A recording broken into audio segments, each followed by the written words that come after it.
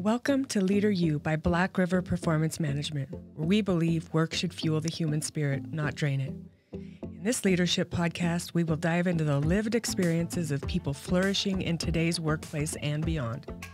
Join us to hear real-life examples of experiences from our own lives and from the leaders we know and trust. Good morning, and thank you for joining the Leader U podcast. I'm excited to introduce our amazing guest, Amy Little. She is an award-winning nonprofit executive leader with over 20 years of experience in the nonprofit sector, with experience in operations, financial management, human resources, and talent management. She's also a seasoned development professional with more than 12 years of fundraising, fund development, and grant writing experience. Amy has twice been honored by the Idaho Business Review as an honoree for their annual Women of the Year program and received the 2016 Alpha Gamma Delta Talent of Leadership Award. Most recently, Amy earned the recognition as one of the 50 most influential business leaders in Idaho by the Idaho Business Review. Amy currently serves as the Chief Executive Officer of Jannus Incorporated. Prior to Jannus, Amy served in a variety of leadership roles, including as CEO of the Idaho Nonprofit Center, Director of Education for Impact for Rise, Treasure Valley's Education Partnership, and the CEO of the Greater Sandpoint Chamber of Commerce. In addition to her professional role, she was appointed by Governor Little to serve Idaho Commission in December 2021 and is a regional board member for Thrivent, a financial services organization, and is on the board of directors for the Boise Nice Project. Woohoo! Thank you for joining us, Amy. I'm so excited to have you here. Thank you so much. I've been really looking forward to this. I appreciate the opportunity. Thank you. The reason I asked you to be on the podcast today is because of the work that we've gotten to do with you and your team at Jannus. We've done some team building, some communication training, some motivation, and talking about emotional intelligence and all the things, because you know it's so important. And it was such a pleasure to get to know your team and work with them and continue that process of development and being a support to the people that, make the change lives every day at Jannus. Thank you. Yeah. Do you want to go ahead and start off with your story and how you ended up doing what you're doing? Yeah, it's kind of a funny story. So I went to school at University of Idaho, so I'm a proud Vandal, and I got my degree in secondary education. So I taught middle school and high school for a few years. I'm an impact-driven person, so I want to feel as if the work that I'm doing is making a difference. And it wasn't that I didn't think I could make a difference in education, but I had this really, I don't even know how to explain it, just sort of like, it was a life-defining experience. That's really what happened. So I taught a class called Exploring Life Skills to 7th graders, and I had them for 9 weeks at a time. So I get a fresh new crop of sevies every 9 weeks. And it was a drug education class. I was teaching children all about, drugs and drug education and why it was bad and all these other things. And I quickly realized at that stage, just looking around in the kind of a school that I was teaching in and the climate that we were living in at the time, that these kids kind of knew they had that information. We'd been raising them up with DARE. DARE was a big thing back then. And so I felt, we need to give them a reason not to do them. So that's not just like it's bad for you or it's illegal or, you could die. We needed to give them a reason to make a better decision. So I created this whole new part of the curriculum that was really a service learning project for my students. And I realized a lot of these kiddos that I had were pretty, what you'd consider at the time, we called them at-risk kids. And the school was the place where they spent their most time, 5 days a week till, 3 o'clock every single day. Most of their waking hours really were spent in that building. So we did a project where they had to come up with a way to make their community a better place. And the community was the school. And so I'll just say for middle schools, you never let them pick their own groups. Just don't do it. So I pre-assigned their groups, and I would put a mix of, high flyers, kind of, your average everyday, like, let's get it done kids, and then some of the more at-risk kids. So they all had kind of a mix of students. So the idea was they weren't graded on the project. It was just something they needed to complete. Mm-hmm. so I knew if I put them together like that, the projects would get done. So I quickly noticed some interesting things just through observation and just walking around and listening into their conversations and looking at their projects, that my at-risk kids actually were pretty excited about the project. They had some of the best ideas, and they really enjoyed finding ways to accomplish their goals because they were making the place they spent the most time that they probably felt the safest a better place. So what I learned from that experience was, when we have an opportunity to do things in our community and to lift others up and to show them what it means to do something for someone other than yourself, it makes us feel good. It makes us feel human. It gives us reasons to get up, and it gives us reasons to do things, and it gives us reasons to exist and be human and all of those things. And so that was incredibly impactful. They did things like paint the garbage cans. These kids felt like the trash cans were messy and they wanted them to look nice. Or when they walked up to the building, we just had these ugly old, they're still there, by the way, ugly old just shrubs.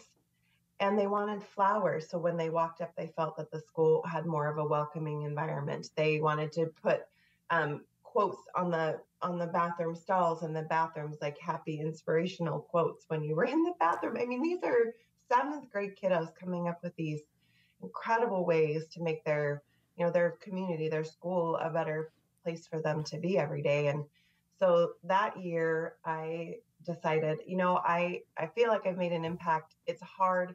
Public education is even more challenging than it was back then. And I felt like I needed to do something different. So I wanted to find a job working in a nonprofit where I had an opportunity to really I just have these weird superpower skills to work that I couldn't necessarily do in the classroom all the time. And then that's really I gave myself to August 1st of that summer to find a job in a nonprofit. And August 1st at 5 p.m., the phone call came in and I got the job offer. And I said, if I get a job offer by then I know that that's my path. And if I don't get an offer by August 1st, then I know my path is going to be in public education, and the rest is sort of history. So I left and went and worked for the Boise Chamber of Commerce here, running their small business programs and their leadership development program. So that was my first kind of step into nonprofit and community-based work, and really having an opportunity to make a big impact. That's amazing. What a great story. Do you want to share a little bit about what Jannus is? Yes. Oh, I have the best job. I always say that I've always had the best job. So Jannus is a really amazing organization, and our mission really is changing lives every day. We are a very large health and human service organization. We have 20 programs that fit into 3 categories. So we work in community health, public policy, and economic opportunities. So we have 20 programs that fall into those 3 categories. And we have a statewide footprint. There's not a program in our portfolio that can't touch a life somewhere in Idaho, which is so cool to me, that we have such a huge opportunity to make a massive impact in Idaho. So we have programs we have an early Head Start program up in North Idaho, everything in between. We have Aging Strong programs for healthy senior living. We have Idaho Out of School Network program that helps in those critical out of school time hours for children who are all ages and stages in their school journey. One of our more visible programs that a lot of people know about is the Idaho Crisis and Suicide Hotline. So that's another program under our umbrella. So when we say we're changing lives at Jannus, we literally are changing lives every day. And I am just so blessed and humbled to be a part of it. That's amazing.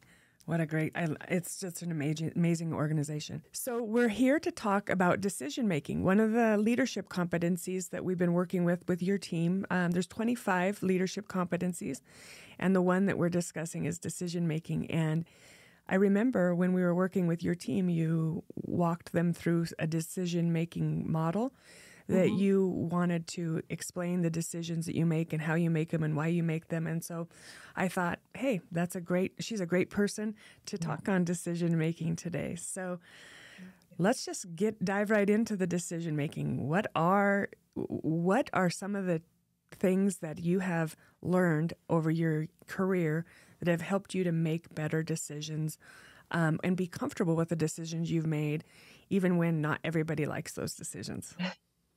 Well, that I think is right there is the most challenging piece of it, right? And as leaders, and we use the Vroom-Yetton model. So, and it's funny because my brain has always thought about decisions that way, but I'd never had a, a diagram or a model to explain and better articulate to my team why I do what I do. So sometimes we just need to make what you would consider autocratic decisions, right? So I just need to make this decision, and you don't have either the time or the opportunity, or there really isn't a need for a lot of input. And then there's also, collaborative decisions. And then there's also decisions by consensus. So where you're going to bring, your whole team together and you're facilitating more and letting them come to the decision. So I learned a lot about making decisions also by making bad ones. So sometimes when we make the wrong decisions, and that's if you take the time to then reflect back on maybe a bad decision that you've made and think through, okay, so how did I come to that conclusion? What were the, why did I, or not really why, but how did I come to that conclusion? Why I made that decision? What the implications were, so positive and negative. And if I could do it again, what would I do differently? And that helps inform, of course, better decision making. And I think no matter what we do in our careers, we always should take time to pause and reflect on things, because that's how we learn when we make mistakes. Mm-hmm. And also when we do make really good decisions, being able to reflect on that and know that you follow the right process and everybody's happy. But as leaders, that is the hardest part, is sometimes we do have to make decisions that people don't like. Mm-hmm. And also sometimes, and this is just a personality flaw, I don't always feel like or want to justify my decision because I have all of the information. And that's one thing that I have learned, because I really respect my team members and the people that I work with. And I've had people say, I need to know the why. Mm-hmm. And they're comfortable enough with me to say that. And so I learned over time, sometimes I do need to spend more time communicating the why behind the decision.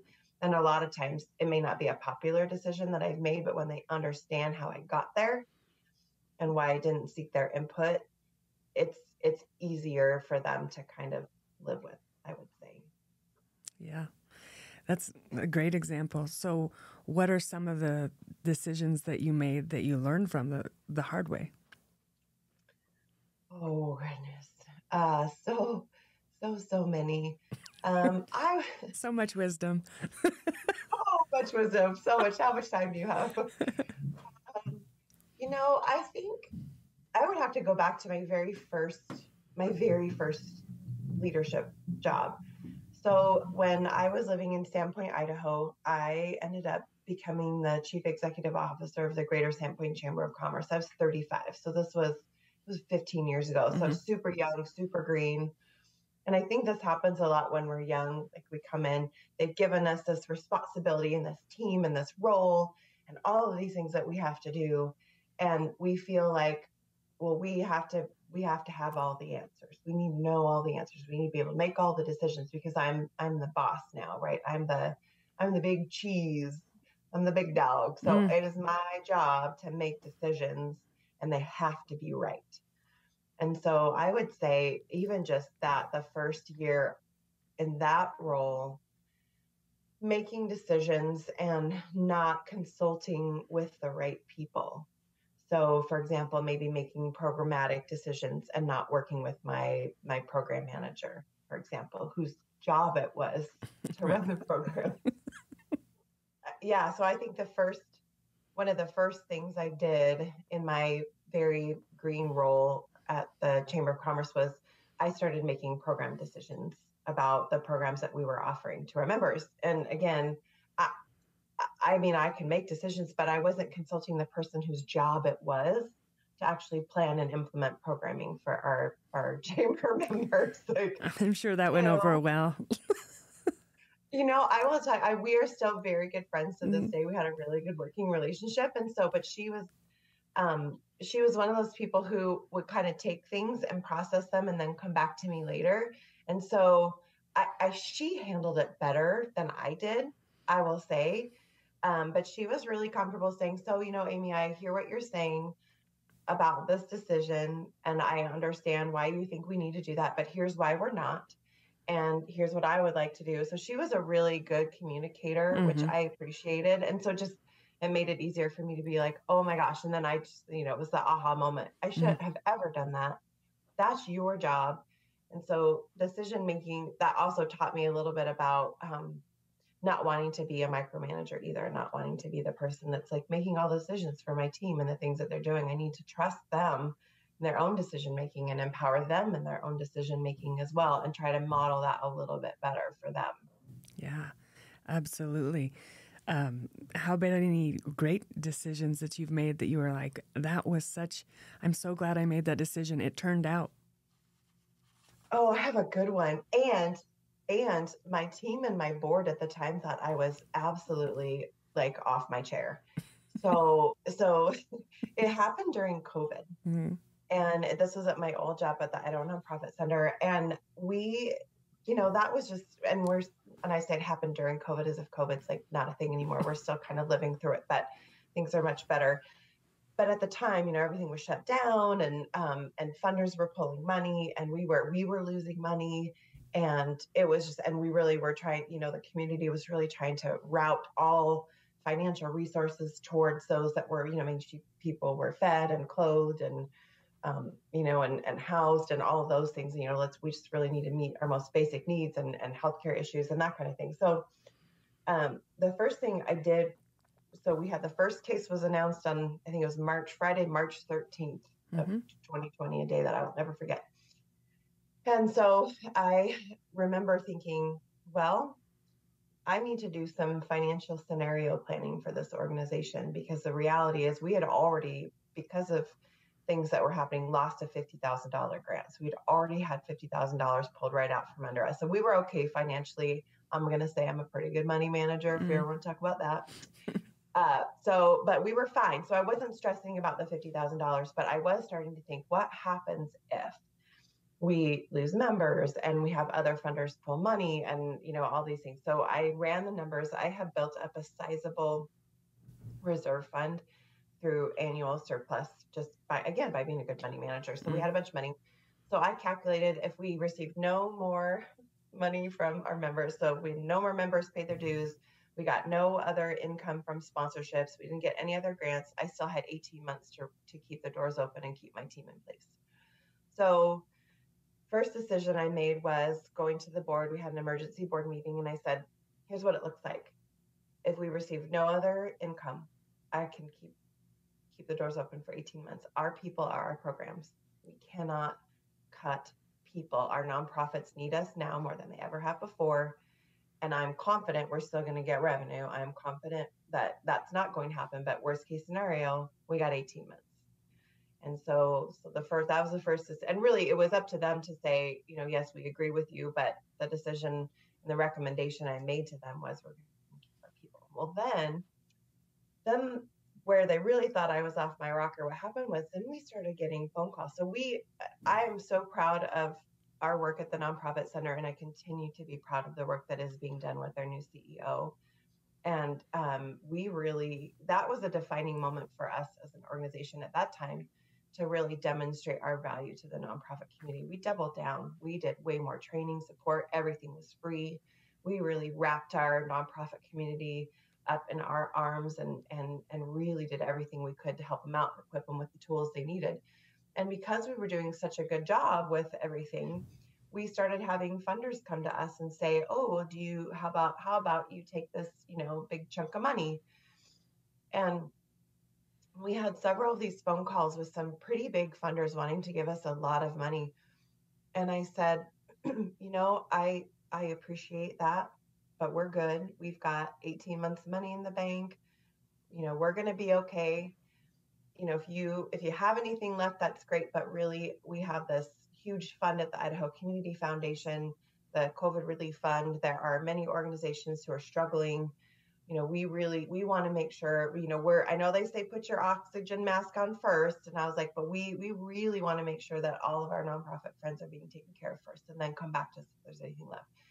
And I told my team, when you put people first, when you put the people that you're serving first, when you take care of those that are in your care, that are in your orbit, that are most important to the work that you're doing, it will come back to you in the end.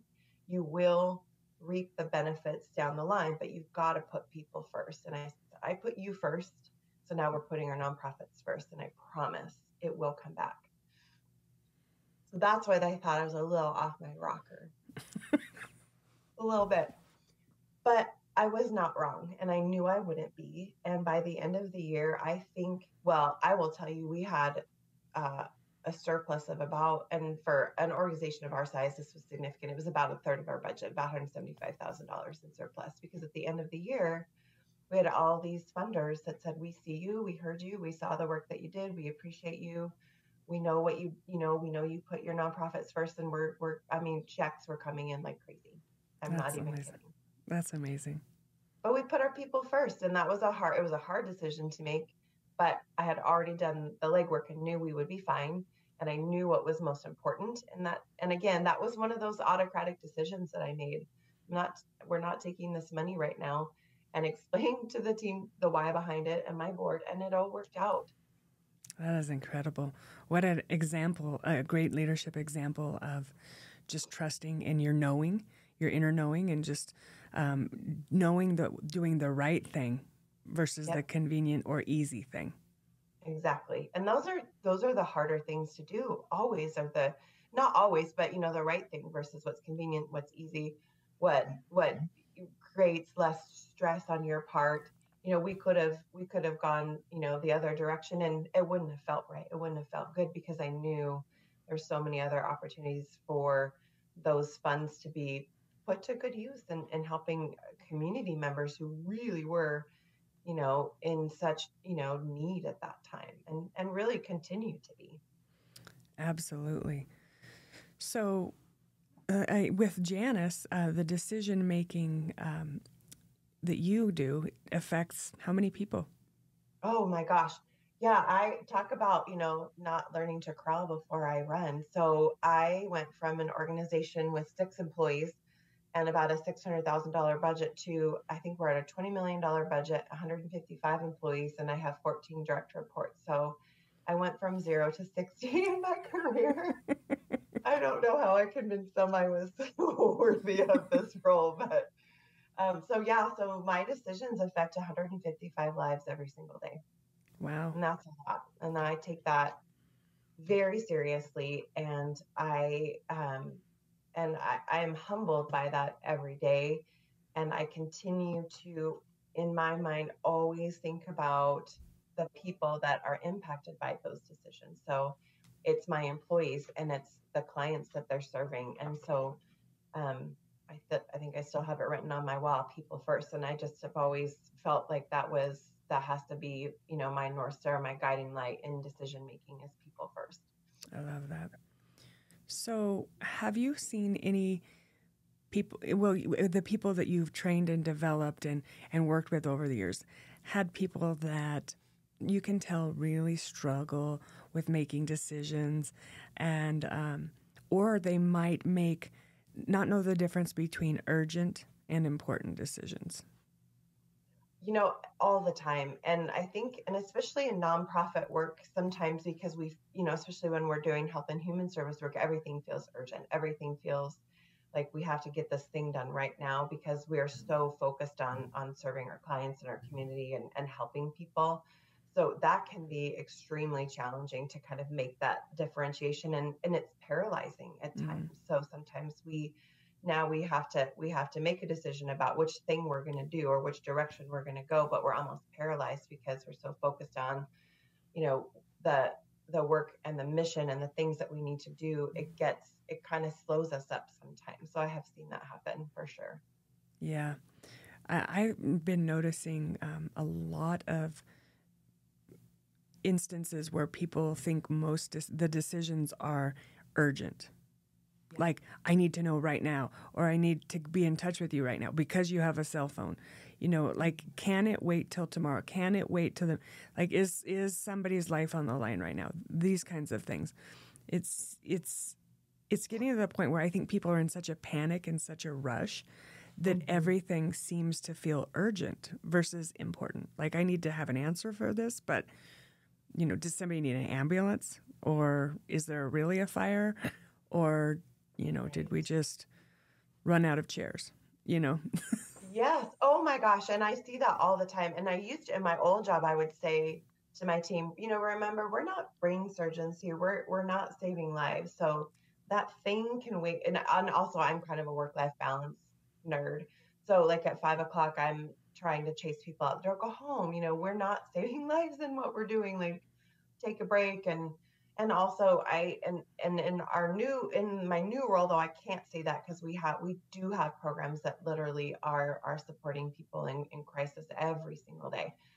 But what I would say to help that is to really sort of level set expectations. So, and we see this happen in our HR and our fiscal department. So, and I should explain a little bit the structure of Jannus. So this helps explain kind of why I'm giving this example. So Jannus is, as an organization, we are kind of an umbrella organization for 20 programs. So those 20 programs use our 501c3, but we at the Jannus level provide HR, administration, IT, operations, fiscal, financial, and accounting support, and a lot more. So we benefits administration, all those things. So we're almost like a professional employer organization for these 20 individual nonprofits that are under our umbrella. So we get so we serve 20 programs. So we have 20 programs, all of whom think that we're the only one that they're helping on any given day sometimes. And they forget, we're working with other programs. So we've been working through this on our team a little bit, and I've been encouraging people, make sure that you're also level setting expectations in terms of what your response times are. And so we have one team member, and everything that they send in is marked with like the little red email arrow, like exclamation point, like super important or whatever. And so, so I've encouraged my team, make sure that you're setting expectations for what your response times will be. And so some of our fiscal team and HR now will put a little out of office and say, I got your email, I will respond within 24 hours or one business day or whatever. So it level sets the expectation that, if you need something right away, I will get to it, but I'm busy. So some of that is helping people see like, okay, so they did. And I think that's some of it too, because with our phones and technology, we're used to these instant responses all the time. And sometimes all we really need to know is that somebody heard us, got the message, and they're working on it, and then we're okay. And I think, so that's one of the things that I've been trying to help other people understand is we can also take some responsibility and let people know like, hey, we got your message, we're working on it, level setting expectations. But in terms of like which decisions to make and when, that for me, that's always been a guideline. Are you barfing? Are you burning? Are you unconscious? Like those, like if you're in that situation, this is the thing that needs to be dealt with. But if lives are not in peril, we need to focus on, the other things. So I talk about that all the time. Barfing, I can't remember what we used to say, barfing, burning, or boiling. I don't know, but we had this little acronym, and if it wasn't that, then, we just tick pause. We will get things done. And that is one thing I will say about the entire nonprofit sector is if you need somebody to get something done, somebody in the nonprofit sector, well, we always figure out a way to get it done. We're creative. We can easily pivot. Resourceful. We're very resourceful. Like we get stuff, we will get things done. Yeah. We will get things done. Yeah. Might not be emergent, but it's important. And it's important. And it's important work. Absolutely. Yeah. So this is a really good conversation. I'm curious if you have any books that you've read on decision making. Do you listen to any podcasts? How do you build that skill for yourself? I'm more of a kind of a continuous improvement junkie. So I will say I was reading up on the Vroom-Yetton model, and there's a great graphic and an article that kind of explains it, and which has been good. I do read some books. Actually, one book that has helped me can I show it? Yeah. So Managing Transitions. So, whenever a leader takes over an organization, even when it's awesome and well run and beautiful and perfect, which is Jannus, you're still managing a transition because you have a new leader. So this book has been fantastic, and it does actually talk. It's kind of my Bible. Like it's dog-eared. I've written in it. I have like a bookmark in here for my favorite section, and I use this a lot because it does talk about decision making in terms of managing transitions, whether it's a cultural change, whether it's a leadership change, whether it's a change in the business model, any of those things. So that's a really good book. I like the Vroom-Yetton model, but I also am a person that I like to hear from people and get feedback. So I use what I hear to rethink and reevaluate how I've made decisions. So, and I'll tell you, the day that that you all came to work with our team for the very first time, and I was kind of talking to them about the Vroom-Yetton model. So I had gotten some feedback from a number of those program directors before that they felt that I was making decisions and I wasn't including them, and they were kind of getting frustrated by that because they had always felt previously that they had an ability to work a little bit more, collaboratively, and more with consensus. And so I needed to kind of push a pause button and explain to them, I am a different leader than the previous leadership, good, bad, or indifferent. We just have different styles, and I'm not going to be like them. But what I can do is take a minute and explain to them what my process is, and that I will seek their input when it's appropriate. And what was nice about that model was I could explain, this is literally how my brain works, but I've never been able to clearly articulate that to you all. Mm-hmm. But this is how my brain functions when it comes to decision making. And so when I need consensus, I will get it. When I need to get your input and make a decision, I will get it. And sometimes there will be times where I don't have time, it's not appropriate, and a decision needs to be made immediately, and I'm just going to have to do it.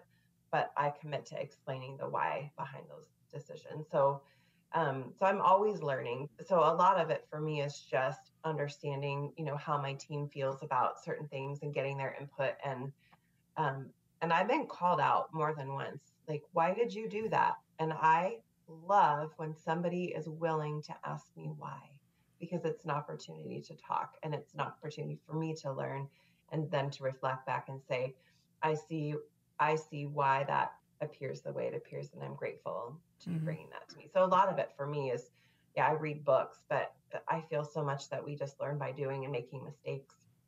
Absolutely.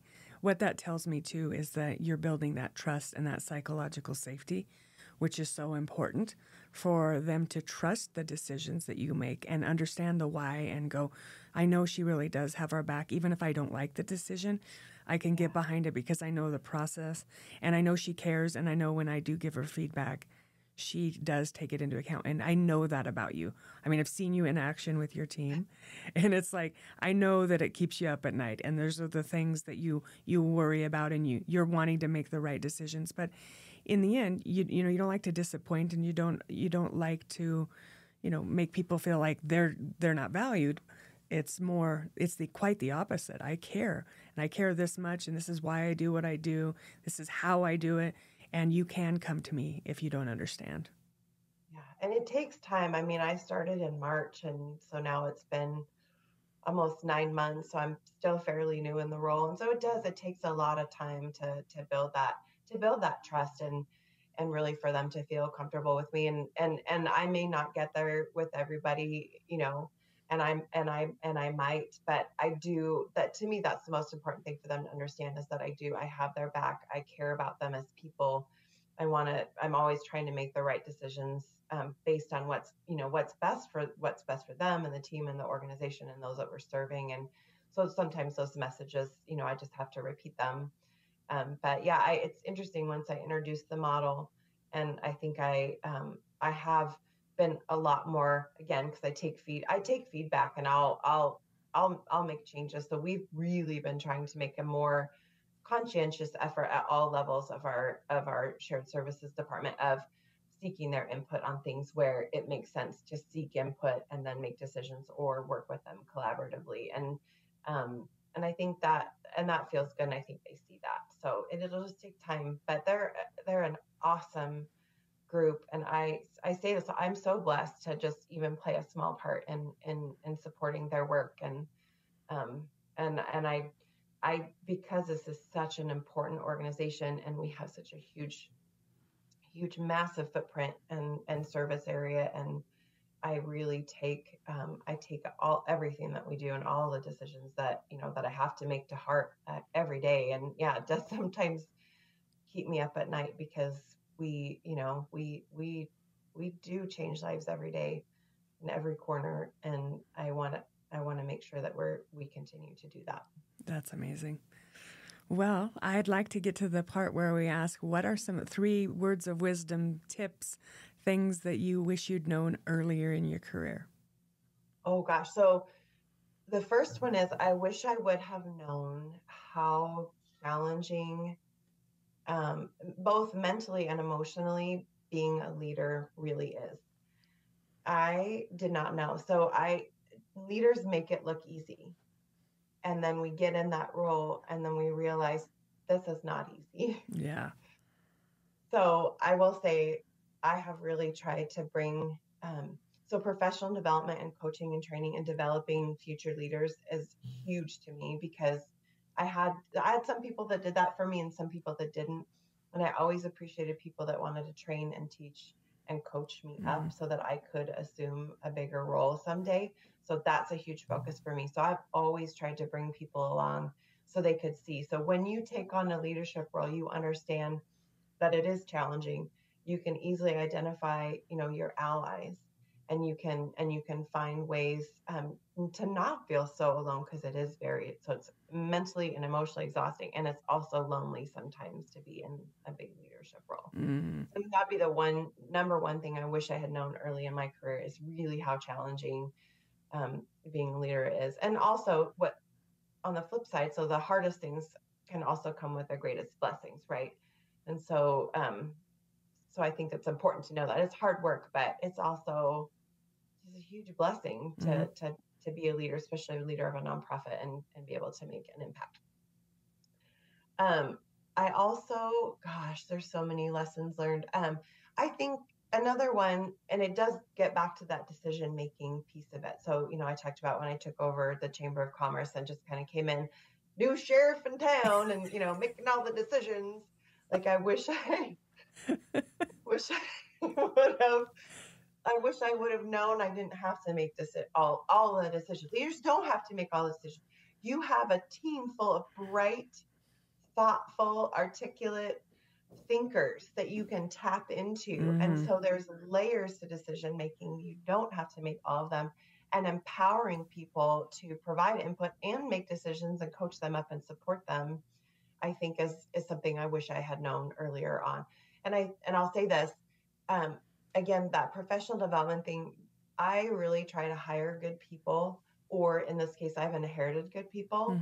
Just get out of their way, let them be awesome, get a roadblock out of the way if they need it, be a good thought partner, help them when they ask for it, but don't get in the way, empower them to make their own decisions, support them when they're right or wrong, make sure they know that you have their back. And so I wish I had known those pieces of decision making and what that looks like when you have a team.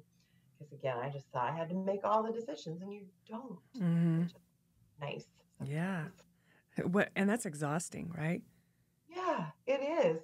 Yeah, empowering people to make decisions at their level and supporting them in doing so, and coaching them on how to look at the bigger picture, is a skill that will carry that person through their whole career, because every time they take a step up and advance in their career, when they have that basic skill, they're just going to get better and better and better, and it's going to serve them well down the line. So I think that's another lesson.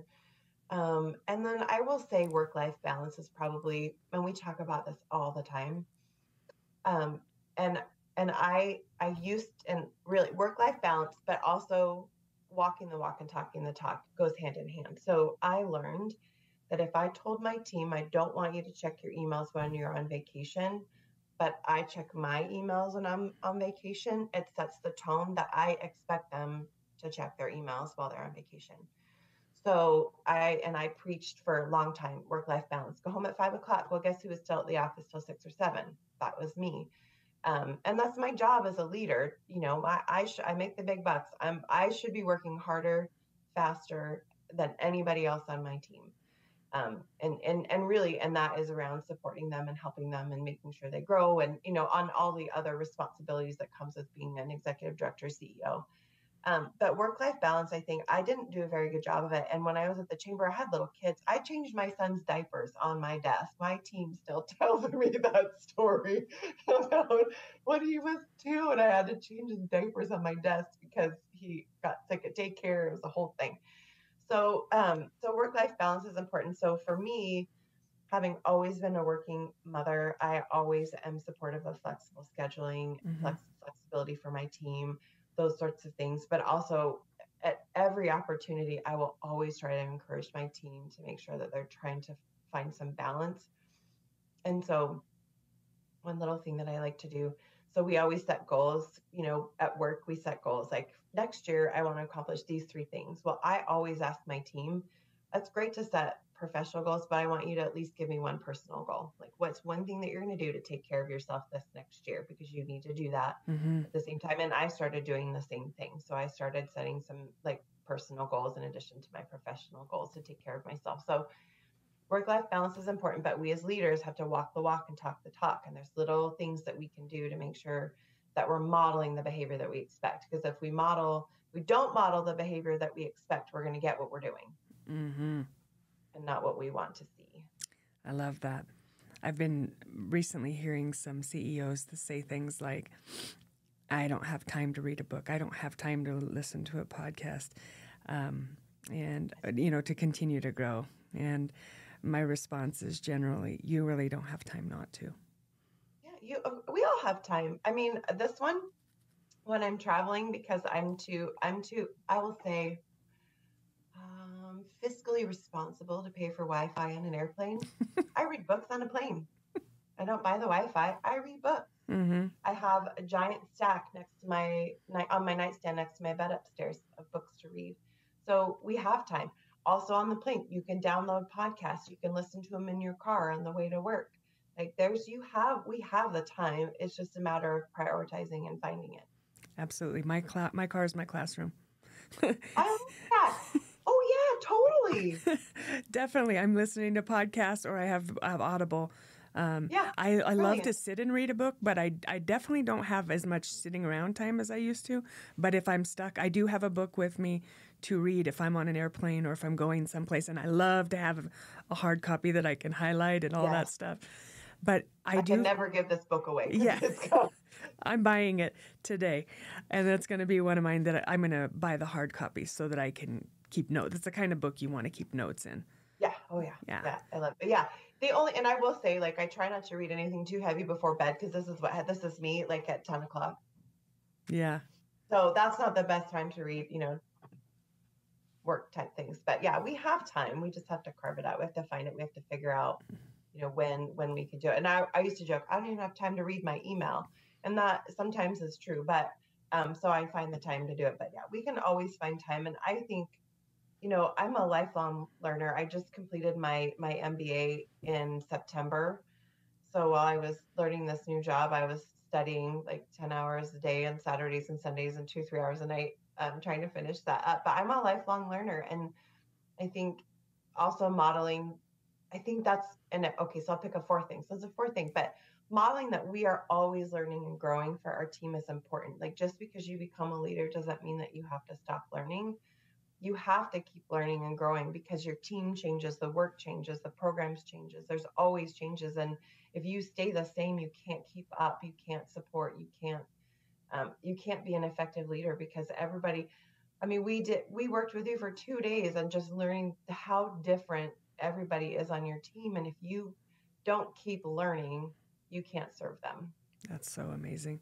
You're an incredible leader. And I think that, you're doing amazing things across our state. And I'm just so grateful for the work that you and all of the people at Jannus do to serve Idaho families. That just warms my heart so much. It kind of brings tears to my eyes because I got to see them firsthand and get to know how important the work is, from the suicide hotline to, getting kids in preschool and all the things that you're doing to just make a huge difference. And so your work is not unnoticed. I'm so grateful to have the opportunity to get to know you, to be able to be trusted with your team, and I'm just happy that you gave us the time. And I want to thank the listeners too today for either watching the video or listening to this podcast.